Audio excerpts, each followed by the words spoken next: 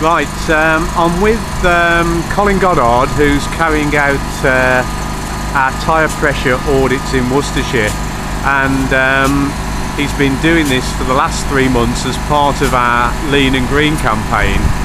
I'm going to go up and have a chat with him now about how it was when he first started and how it is now. Colin, can you stop the compressor a second?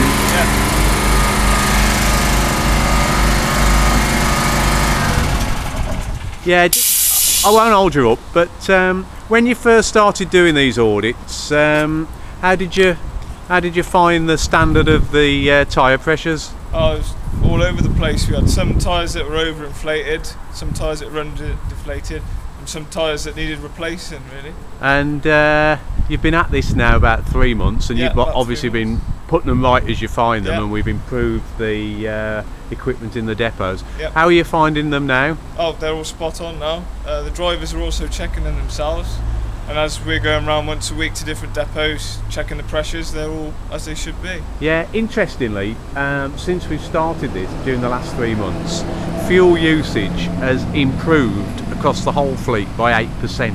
Brilliant. So that just goes to show, you know, now I'm not saying that's all down to tyre pressures, but just goes to show what effect, you know, just maintaining tyre pressures can have for both economy and safety. So thanks for that. That's alright, no worries. Cheers. I'll get on.